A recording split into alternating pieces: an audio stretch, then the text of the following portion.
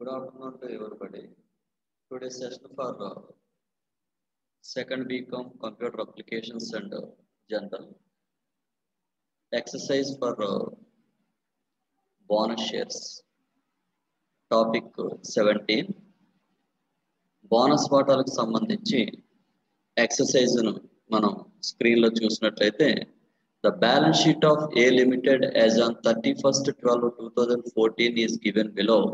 Liabilities, assets, 1 lakh equity shares each 10 rupees 10 lakhs, 1 lakh equity shares 10 rupees each, 7 rupees 55 per share paid up 7,50,000, general reserve 4 lakhs, securities premium reserve 2 lakhs, profit and loss account 2,50,000, creditors 4 lakhs, assets side fixed assets 15 lakhs, current assets 5 lakhs. So overall ga 20 lakhs balance sheet. The company decided to make partly paid shares fully paid out of profit and loss account. Company వాళ్ళంట లాభ నష్టాల ఖాతాను ఉపయోగించి పాక్షికంగా చెల్లించినటువంటి వాటాలని పూర్తిగా చెల్లించిన వాటాలుగా మార్చమని చెప్తున్నారు. It was also decided to issue one fully paid bonus share for every 2 shares held. అంటే కంపెనీలో 2 వాటాలు కలిగిన వాడికి ఒక బోనస్ వాటా ఇవ్వాలి అని చెప్పేసి నిర్ణయించారు. అండ్ ఫర్ దిస్ పర్పస్ దీనికోసం the securities premium reserve was to be fully used first and later general reserve. అంటే బోనస్ వాటాలు ఇవ్వడం కోసం సెక్యూరిటీస్ ప్రీమియం ని పూర్తిగా వాడేసుకుని ఆ తర్వాత జనరల్ రిజర్వ్ ను వాడండి అని చెప్పేసి చెప్తున్నారు అనమాట. Give general entries for the above. దీనికి సంబంధించి చిట్టాబద్దులు రాయమని అడిగారు. సో మనకి ఆస్తి ప్రాపర్టీని మనం ఐడెంటిఫికేషన్ చేస్తే మనకు తెలిసే విషయం ఏంటి అంటే ఏ లిమిటెడ్ యొక్క ఆస్తి ప్రాపర్టీలో 1,00,000 ఈక్విటీ వాటాలు ఉన్నాయి. ఒక్కొక్క దాని విలువ 10 రూపాయలు. అంటే 10 లక్షలు అది ఆథరైజ్డ్ క్యాపిటల్, అధీకృత మూలధనం అని అర్థం అనమాట. అయితే 1,00,000 ఈక్విటీ వాటాలు కూడా 10 రూపాయలు విలువ చేసేటటువంటి దానిలో 7 రూపీస్ 50 పైస్ మాత్రమే పెయిడ్ అప్. అంటే చెల్లించింది 7 రూపాయల 50 పైసలే. 10 రూపాయల వాటాకి 7 రూపాయల 50 పైసలు పే చేశాడు. అంటే 2 రూపాయల 50 పైసలు పెండింగ్ ఉంది. అంటే 1,00,000 ఈక్విటీ వాటాల మీద 2 రూపాయల 50 పైసలు. అంటే 1,00,000 ఇంటూ 2 రూపాయల 50 పైసలు అంటే ఎంత వస్తుందంటే 2,50,000, 2,50,000 అనమాట. అది partly paid share converted to fully paid share. పాక్షికంగా చెల్లించిన వాటాలను పూర్తిగా చెల్లించిన వాటాలుగా మార్చాలి అంటే 1,00,000 ఈక్విటీ వాటాల మీద 10 రూపాయలకి 7 రూపాయల 50 పైసలే పే చేశాడు కాబట్టి 2 రూపాయల 50 పైసలు కాల్కులేట్ చేస్తే 2,50,000 వచ్చింది. ఈ 2,50,000 కూడా ఎక్కడి నుంచి వాడుకోమని చెప్తున్నాడు? Profit and loss account. మనకి ఇక్కడ లాభ నష్టాల ఖాతా 2,50,000 ఉంది కాబట్టి సరిపోయింది. ఒక్కొక్కసారి ఆ profit and loss account 3 lakhs ఉందనుకోండి, అప్పుడు మనం ఏం చేస్తామంటే కావాల్సిన 2,50,000 వాడుకుంటాం. రిమైనింగ్ మనం బ్యాలెన్స్ షీట్ లో చూపిస్తాం అన్నమాట. ఒక్కొక్కసారి 2,25,000 ఉందనుకోండి, మనకు కావాల్సింది 2,50,000. అప్పుడు ఏం చేస్తాం? ముందు 2,25,000 తీసుకుని రిమైనింగ్ రిజర్వ్స్ మీద బేస్ అవడం అనేది జరుగుతుంది అనమాట. అలాగే తర్వాత ఏమంటాడంటే 2 వాటాలు ఉన్నటువంటి వాడికి ఒక బోనస్ వాటా ఇవ్వండి అన్నాడు. కంపెనీలో మొత్తం 1,00,000 వాటాలు ఉన్నాయి. 2 వాటాలు ఉన్న వాడికి ఒకటి ఇవ్వండి అంటే 1/2 అని అర్థం. అంటే 1,00,000 వాటాల మీద ఎన్ని బోనస్ వాటాలు వెళ్తాయో కాల్కులేట్ చేయాలంటే 1 lakh into 1/2. అంటే 1 lakh into 1/2 అంటే 50,000 షేర్స్ వస్తాయి అనమాట. 50,000 వాటాలు వస్తాయి. మరి వాటా విలువ 10 రూపాయల ప్రకారం 50,000 వాటాల విలువ 50,000 into 10 ఎంత అవుతుంది? 5 lakhs అవుతుంది. 5 లక్షలు అవుతుంది అనమాట. ఈ 5 లక్షలకి కూడా ఎక్కడి నుంచి వాడుకోమని చెప్తున్నాడు అంటే SPR securities premium reserve. First ఈ సెక్యూరిటీస్ ప్రీమియం 2 లక్షలు వాడేసుకోమన్నాడు. 5 లక్షల్లో 2 లక్షలు వాడేసుకుంటే ఎంత ఉంటుంది? 3 lakhs ఉంటుంది. అప్పుడు ఏమంటున్నాడంటే జనరల్ రిజర్వ్ వాడుకోండి అన్నాడు. జనరల్ రిజర్వ్ ఎంత ఉంది? ఇక్కడ 4 lakhs ఉంది. 4 lakhs లో మనం ఎంత వాడుకోవచ్చు? 3 lakhs వాడుకోవచ్చు అనమాట. సో మరి రిమైనింగ్ 1 lakh కూడా ఏం చేస్తామంటే ఆస్తి ప్రాపర్టీలో చూపిస్తాం అనమాట. సో ఇప్పుడు దీనికి సంబంధించి మనం వర్కింగ్ నోట్స్ చేయాలి. వర్కింగ్ నోట్స్ చేయడానికి ఏం చేయాలి అంటే ముందు వర్కింగ్ నోట్స్ అని హెడ్డింగ్ పెట్టుకుని అమౌంట్ రిక్వైర్మెంట్ ఫర్ బోనస్ అంటే బోనస్ ప్రకటించడానికి కావాల్సినటువంటి మొత్తము ఎంత మొత్తం కావాలో చూద్దాం. To make partly paid shares as fully paid shares. పాక్షికంగా చెల్లించిన వాటాలను పూర్తిగా చెల్లించిన వాటాలుగా చేయాలి అంటే 1,00,000 వాటాలు into ₹2.50 2,50,000. For 2 shares 1 bonus share will be issued. 2 వాటాలు ఉన్న వాడికి ఒక బోనస్ వాటా ఇస్తున్నారు. అంటే 1,00,000 వాటాలు ఉన్నాయి కాబట్టి ఎన్ని బోనస్ వాటాలు వస్తాయి అంటే 1/2 into 1,00,000 50,000 వచ్చింది. 50,000 వాటాల యొక్క విలువ ₹10 ప్రకారం 5 lakhs. అంటే పార్ట్లీ పెయిడ్ షేర్స్ ని ఫుల్లీ పెయిడ్ షేర్స్ గా కన్వర్ట్ చేయడానికి 2,50,000 కావాలి. బోనస్ వాటాలు ఇవ్వడానికి 5 lakhs కావాలి. సో ఓవరాల్ గా ₹7,50,000 కావాలన్నమాట. అర్థమైందండి? ఇప్పుడు మనం ఏం చేయాలి? జర్నల్ ఎంట్రీస్ రాయాలి. జర్నల్ ఎంట్రీస్ రాసేటప్పుడు date, particulars, LF, debit, credit. So date కాలం ఏమీ ఇవ్వలేదు కాబట్టి ఫస్ట్ ఏం చేయాలి అంటే 1,00,000 ఈక్విటీ వాటాల మీద ₹10కి ₹7.50 పే చేశారంటే ₹2.50 పెండింగ్ ఉంది కాబట్టి దాని ఫైనల్ కాల్ ని వసూలు చేసుకోవాలి. అదే రాయాలి ఇక్కడ మనం. Equity share final call account debtor to equity share capital account being share final call due on 1 lakh shares each ₹2.50 per share. అంటే 1,00,000 ఈక్విటీ వాటాల మీద ₹2.50 ప్రకారం తుది పిలుపు సొమ్ము రావాల్సినందున, అంటే రాలేదు కదా, సో కాబట్టి 2,50,000 2,50,000. మనం ఏం చేసామంటే లాభ నష్టాల ఖాతాని, ఎస్పీఆర్ ని, జనరల్ రిజర్వ్ ని వాడాం. సో అదే విషయం రాద్దాం. Profit and loss account debtor, securities premium reserve account debtor, general reserve account debtor to bonus to share holders account to వాటాదారులకు బోనస్ ఖాతా. అంటే లాభ నష్టాల ఖాతా యొక్క క్రెడిట్ నిల్వని, ఎస్పీఆర్ రిజర్వ్ ని, అలాగే జనరల్ రిజర్వ్ ని కూడా మనం ఏం చేసామంటే క్యాపిటలైజ్ చేసాం. క్యాపిటలైజ్డ్ అంటే మూలధనీకరించాము అని అర్థం అనమాట. మూలధనీకరించడం అంటే అర్థం ఏంటి అంటే ఆ బోనస్ వాటాలు ప్రకటించడం కోసం కావలసినటువంటి మొత్తాన్ని కంపెనీ నుంచే కేటాయించాము. అంటే కొత్తగా వాటాదారుల దగ్గర నుంచి ఏమీ తీసుకోవన్నమాట. సో లాభ నష్టాల ఖాతా 2,50,000 వాడారు. ఎస్పీఆర్ 2,00,000 వాడేశారు. జనరల్ రిజర్వ్ లో మనకి 4 lakhs ఉంది కాబట్టి దాంట్లో మనకు కావాల్సింది ఎంత 3 lakhs కావాలన్నమాట. సో ఓవరాల్ గా అన్ని కలిపితే 7,50,000.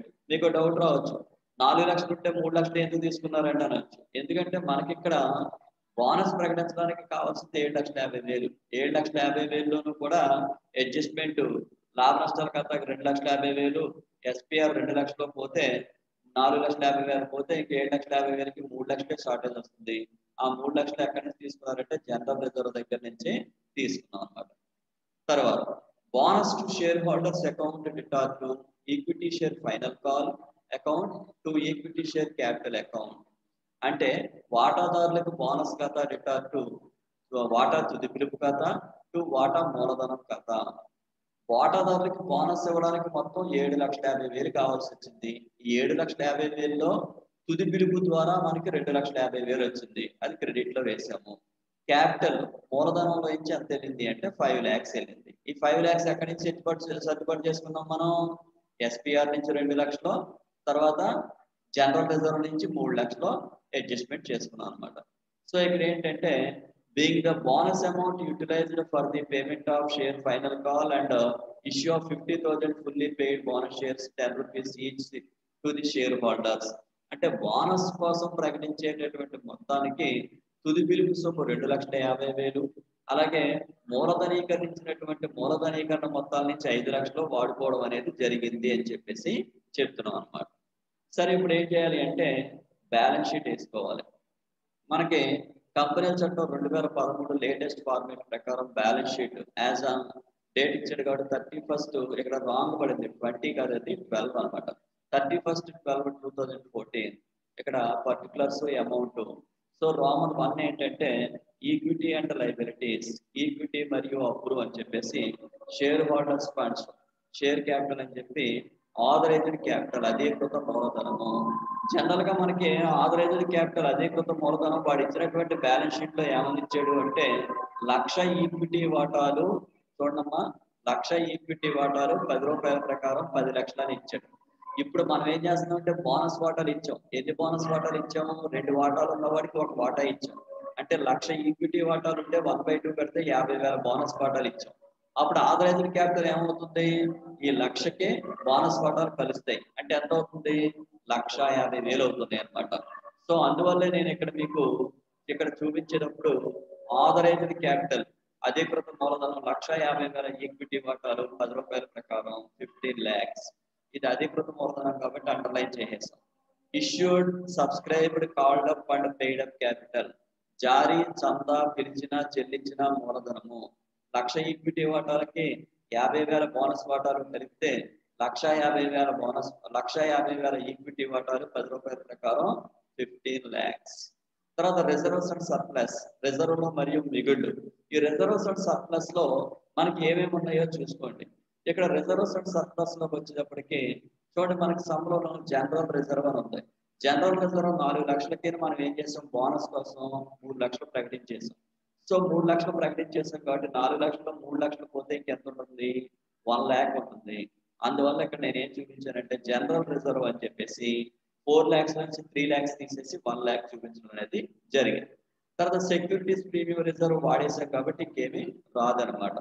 సో తర్వాత ఏం చేస్తారంటే నాన్ కరెంట్ లైబిలిటీస్, ప్రస్తుతేతర అప్పులు ఏమీ లేవు.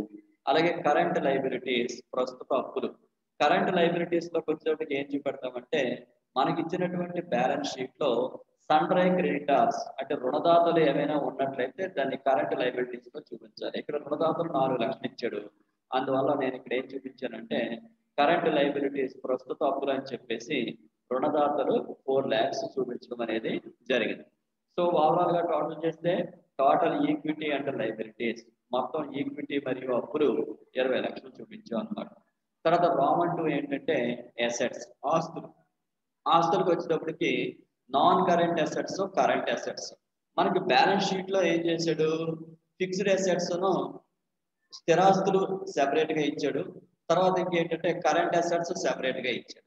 దీన్ని ఏం చేస్తామంటే మనం నాన్ కరెంట్ అసెట్స్ లోనేమో స్థిరాస్తులు 15 లక్షలు చూపించాలి. Current assets లోనేమో current assets 5 lakhs కూడా చూపిస్తే సరిపోతుంది. సో ఇక్కడ స్క్రీన్ లో చూడండి, సేమ్ ఇప్పుడు మనం అదే చూపించాము. నాన్ కరెంట్ అసెట్స్ అని చెప్పేసి ఫిక్స్డ్ అసెట్స్ స్థిరాస్తులు 15 లక్షలు, కరెంట్ అసెట్స్ అని చెప్పి ప్రస్తుత ఆస్తులు 5 లక్షలు, టోటల్ గా 20 lakhs. సో మనకి total equity and liabilities 20 lakhs వచ్చింది, టోటల్ అసెట్స్ 20 lakhs వచ్చింది అనమాట. అది మనకి బోనస్ షేర్స్ కి సంబంధించినటువంటి ఎక్సర్సైజ్ అన్నమాట. So once again I reminder, bonus వాటాలు ప్రకటించేటప్పుడు చేయవలసినటువంటి పని ఏంటి అంటే first converted to partly paid shares converted to fully paid shares. పాక్షికంగా చెల్లించిన వాటాలను పూర్తిగా చెల్లించిన వాటాలుగా మార్చాలి. 1,00,000 ఈక్విటీ వాటాలు ఉన్నాయి, ₹10 విలువ కలిగినవి, ₹7.50 పే చేశాడు, ₹2.50 పెండింగ్ ఉంది. దీన్ని ఏమంటారంటే పాక్షికంగా చెల్లించారు అంటారు అనమాట. దాన్ని ఫుల్గా చెల్లించినట్టుగా మార్చాలి అంటే 1,00,000 వాటాలు ఇంటూ ₹2.50, అప్పుడు 2,50,000. దానికోసం లాభ నష్టాల కథ వాడమన్నాడు. తర్వాత 2 వాటాలు కలిగినటువంటి వాడిని ఒక వాటా బోనస్ వాటా ఇమ్మని చెప్పారు.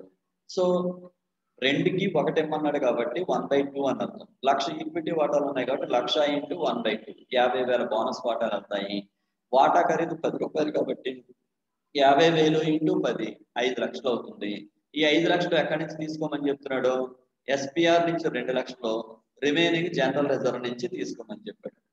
ఎస్పీఆర్ 2 లక్షలు తీసుకుంటే ఇంకా 3 లక్షలు కావాలి. జనరల్ రిజర్వ్ 4 లక్షలు ఉంది కాబట్టి ఇక్కడ 3 లక్షలు తీసుకున్నాం. రిమైనింగ్ 1,00,000 కూడా ఆస్తుల బట్టిలో చూపించడం అనేది జరిగింది అనమాట. దానికి సంబంధించి మనం చిట్టాబద్దులు రాసుకెళ్ళాం అనమాట. ఫైనల్ కాల్ మనీ రాలేదు అని చెప్పి మనం రాసుకోవాలన్నమాట.